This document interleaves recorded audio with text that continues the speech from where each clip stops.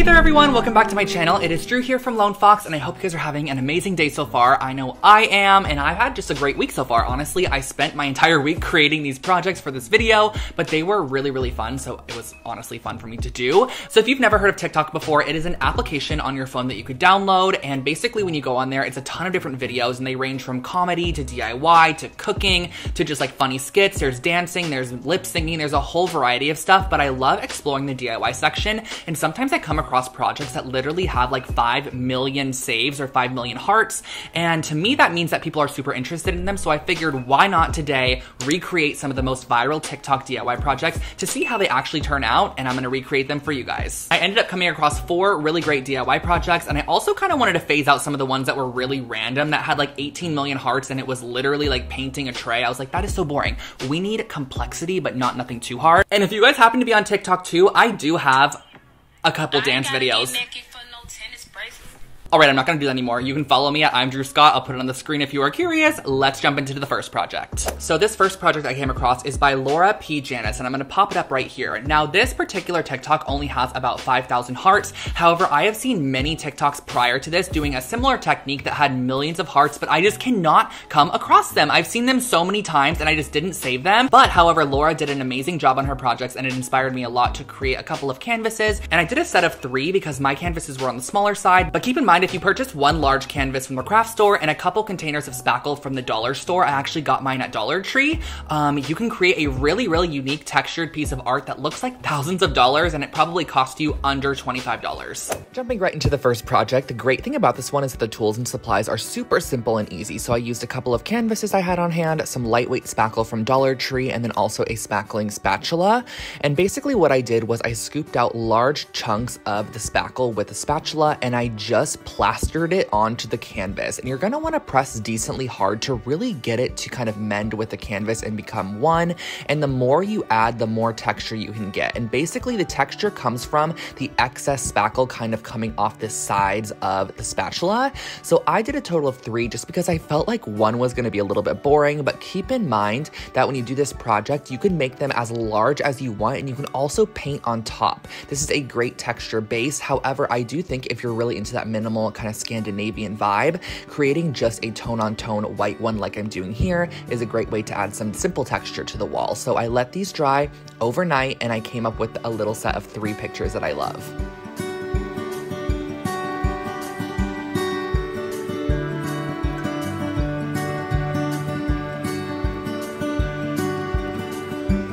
Our next DIY project is by Bales Wilkie. I probably am butchering that, but this has 1.3 million hearts, and she basically created kind of like a chandelier out of yarn tassels, I guess you could say, and it ended up turning out so cute. I feel like this is a great element to like maybe a baby's room or a young girl's room, or like even at a party or something like that. You can use this as kind of like a decor piece. And she mentioned in her caption that it took 8 hours, but it was definitely worth it. 9 skeins of yarn and 6 to 8 inch gold chains. And she said it cost around $90. However, I feel like I created this for much less. I simply used 3 embroidery hoops and 4 skeins of yarn, so I think I spent around $30. I didn't even bother with the chain, but let me share with you guys how I recreated this yarn tassel chandelier.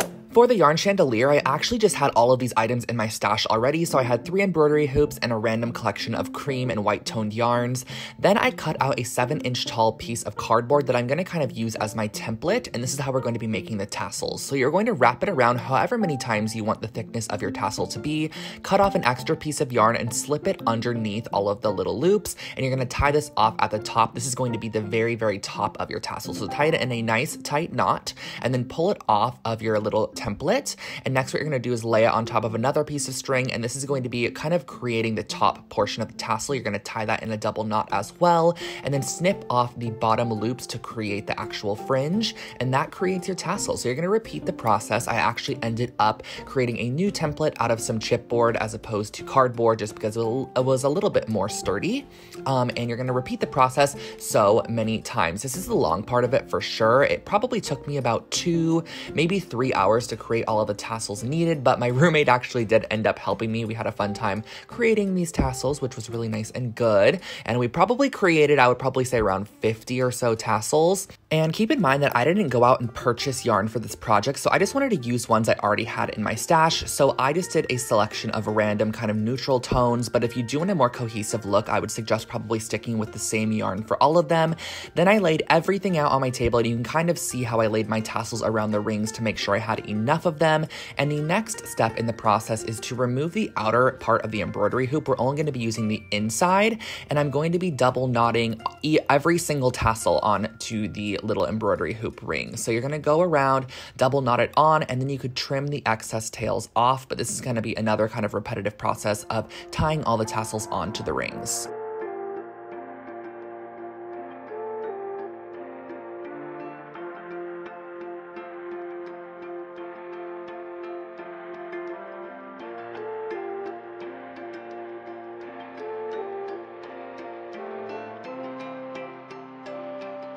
Once you have everything tied off, this is where the challenging part of the project comes in. I thought everything else was really simple, kind of time consuming, but easy. This is where the challenging part comes. So I cut off 3 random pieces of yarn and attached them to 3 points on the largest loop because we're gonna want to hang this up. So I grabbed all 3 strings, as you could see, held it in the air, and it looks pretty amazing when you do that. All the tassels hang really nicely. And I grabbed my tripod just to hang this off of while I worked on this, because what we're gonna have to do is attach our second ring in there and then our third ring in there. So for the second ring, you're gonna do the same thing by tying on 3 pieces of yarn. You're gonna want 3 at least, just so it hangs level.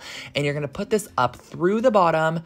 And the hard part about this is just tying it on and making it even. So what I suggest doing is just wrapping your yarn around the outermost ring and doing just like one simple knot, one that you can easily adjust that isn't like a double knot or anything. If you just tie it and loop it around one time, it'll hold it, but then you can go in and double knot it once everything is nice and secure. So then I added in my third section here, and the third section was also hard. You have to kind of get in there and attach it to the second section. That way everything kind of cascades down, and that finishes this piece off.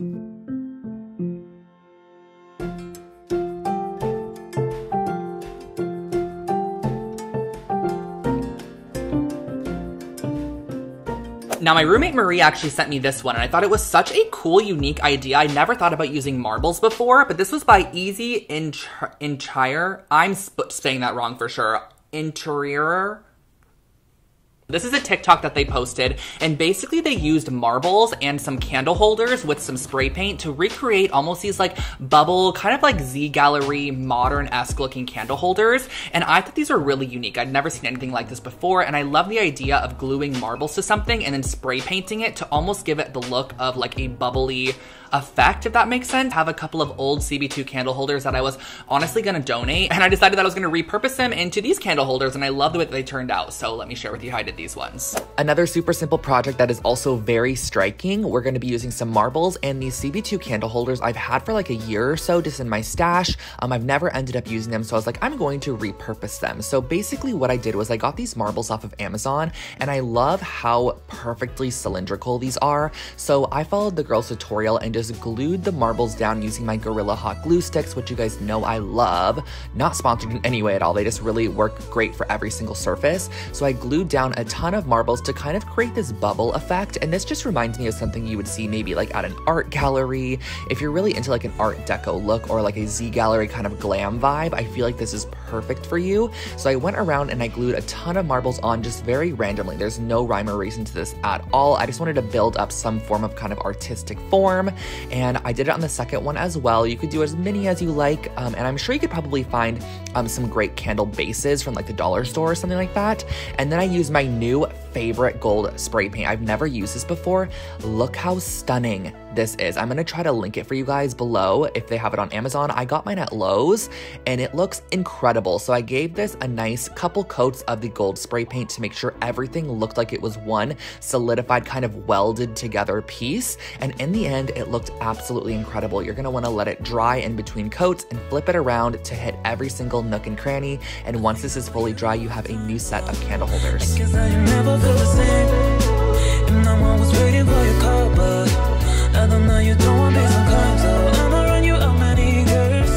And finally, last but not least, this is the project I feel like a lot of you guys have been waiting for. If you are an avid TikToker, you would know that the foam mirrors right now, or the cloud mirrors, are super, super popular. Everyone has been posting them. Now, I personally didn't find like a huge love for them at first. I was like, this looks so strange. Like, it doesn't look amazing. It honestly literally looks like you took spray foam and sprayed it on a mirror. It looks like insulation or something. So Vienna Sky posted this video here, and it really got me intrigued. I love the way that she painted her. So I was like, I'm gonna go ahead and paint mine as well. So I picked up some of the spray foam that you need on Amazon, which I'll link it below for you guys. And then my friend James just recently moved to a new house, and he had an old mirror that kind of broke in the process of moving. The actual frame of the mirror broke off of it. So he was gonna donate it or give it away to, I believe, someone that was working at his house. But I was like, I need that for my project. So I kept the mirror, got the spray foam, some spray paint, and we are gonna be creating a cloud mirror today. So let's get into that project. Wow, am I excited about this project. This is the mirror base James let me have. It's a 3-foot circle, and as you can see, the actual rim on it, or like the frame of the mirror, broke off.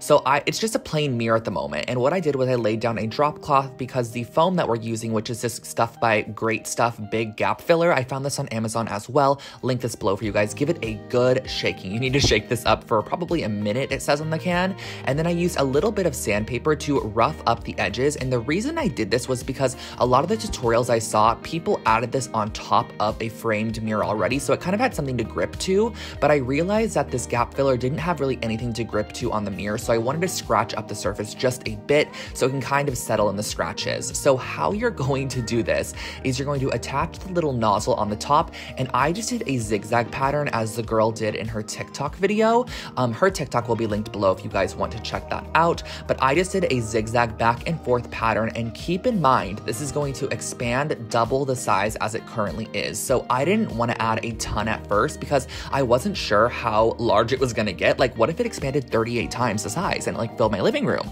Who knows? So I was like, I'm just going to do a little bit, let it kind of expand, and if I want to add more, I could do so. So it started expanding, and this is kind of like what it looked like as it was expanding. And then this was when it was fully dry, and such a cool texture, but the yellow color is just not my favorite. I'm not a fan of how yellow this is. So I added a couple pieces of just like scratch paper all around the entire edge. And then I used this color called Matte Clamshell, and I found this at Lowe's as well. I'll link it below for you guys.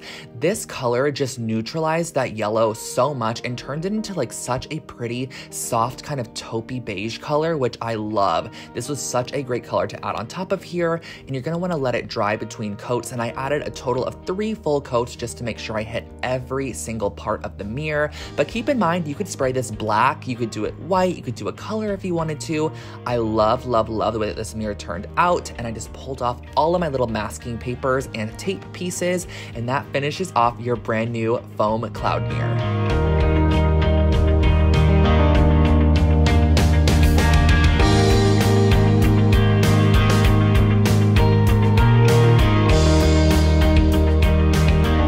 Those were my DIY projects for you today. I hope that you enjoyed this recreating viral TikTok DIY projects video. I love TikTok. I'm on there every single day, so I figured why not take my love for TikTok and recreate some projects that were also really cute and share them with you guys. So if you like this video, definitely give it a thumbs up. I would love to know if you guys would like more of these. And if you have seen any other projects on TikTok you would like to see me create on my channel, definitely send me the link over on Instagram DM, and I could probably make that happen for you guys. But I'm not gonna keep you here for much longer, so if you're not already, make sure to subscribe to my channel for brand new home decor and DIY content every single week, and click that little bell icon next to the subscribe button. That way you are notified every time I upload a brand new video. Don't forget to follow me over on Instagram, Lone Fox Home. I'll let you guys go now. Enough selfless, shameless, whatever the word is, promotion. I'll catch you in my next one. Bye, guys.